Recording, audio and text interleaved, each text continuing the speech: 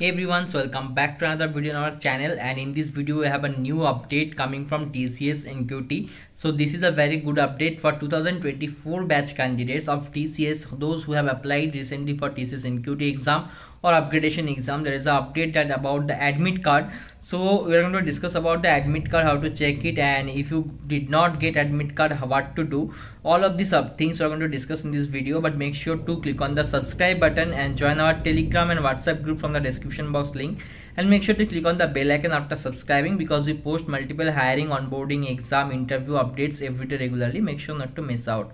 So what is the update that is coming from TCS NQT? So first of all, basically that they have increased the deadline for applying to the TCS NQT exam, and many people were saying, I have also posted a video, that there is a chance that they might postpone the exams because there is a vote going on, there is a poll going on throughout our country. There is a chance that they might postpone the exams till the voting is done and all, but no, they have not changed, but they have not postponed it. Okay, they have increased the registration deadlines, but now they have also started to send the admit cards. So those people who have already applied many days ago, they started to get admit cards.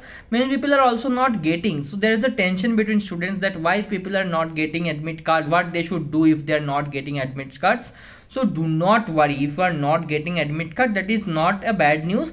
You can say that is a good news, because this TCS NQT exam was going to happen in phase wise manner. In the official portal also they have mentioned the exam dates as 26th April onwards, not just 26th April. So 26th April onwards means any day after 26th April or from 26th April, any exam slot you might get. So this is going to be multiple slots, because this is a throughout the India, this is a all India basis off campus exam. So multiple thousands of lakhs of students are going to give these exams, so they cannot accommodate everyone in a single slot. Okay, so they are going to give multiple slots, and in these slots, whatever slot you will get, that will be given to you through your admit, and you will get the admit card via your mail. So if you have filled the form or registered for TCS NQT exam, go check your mailbox. Okay, just not only mailbox, check your spam folder as well, because sometimes this may come in the spam folder. Okay, and go check, and there will be the admit download link. Okay, there is no need to search for any other admit download link and all.